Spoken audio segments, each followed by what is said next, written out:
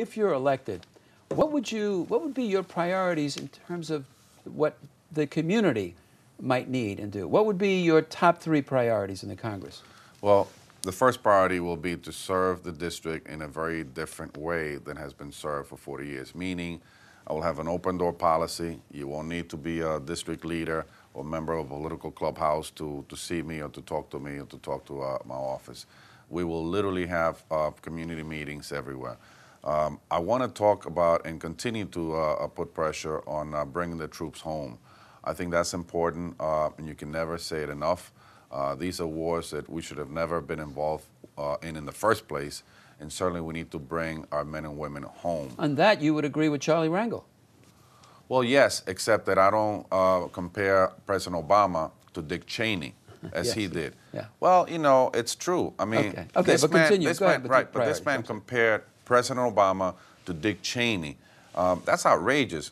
Big difference there is that Dick Cheney engineered and initiated the war on Iraq for all the wrong reasons, for Halliburton contracts, for revenge perhaps, and for let's get back to your priorities. President Obama inherited. So trying to put pressure to end that war, get the troops home. Yes, absolutely, and to end these senseless wars. We have no business in places that have never attacked us.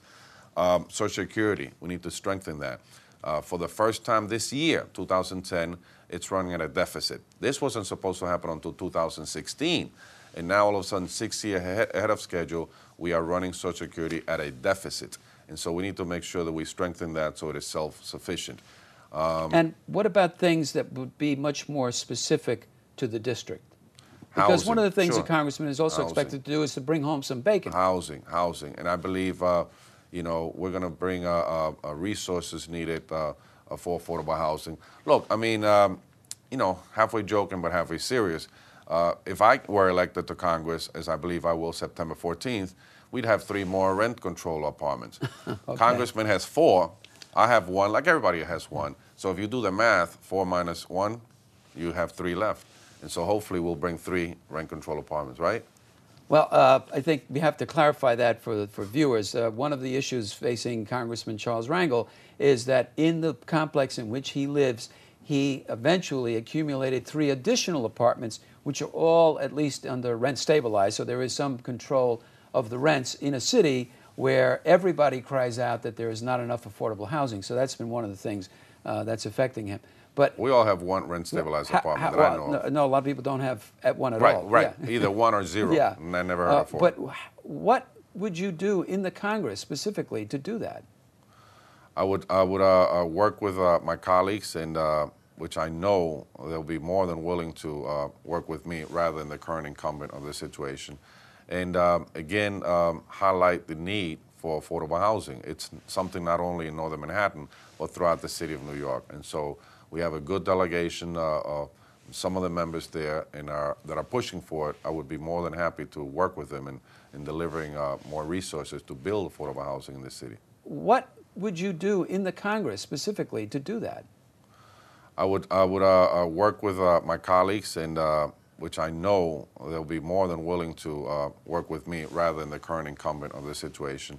And again, highlight the need for affordable housing. It's something not only in northern Manhattan, but throughout the city of New York. And so we have a good delegation, some of the members there that are pushing for it. I would be more than happy to work with them in delivering more resources to build affordable housing in the city.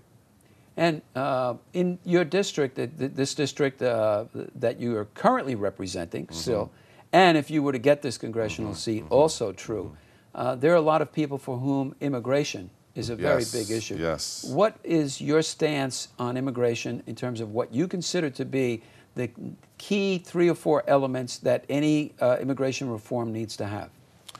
A path to citizenship for those who are here that have not violated any serious laws, that are just working hard to provide for their families. Look, you cannot deport 12 million people. Sure, they're here illegal, but you cannot deport 12 million people. And many of them have kids that were born here, so you can't separate families. That's inhumane. So a path to citizenship, or at least to some you know, legal status in some sort. And you know, we have to then try to secure the illegals coming in to some extent, but So not by stronger control of the borders? No, not by building walls or control of the borders. Just having a better computer mechanisms, because the reality is that 80% of those who are here undocumented, 80% came here legally.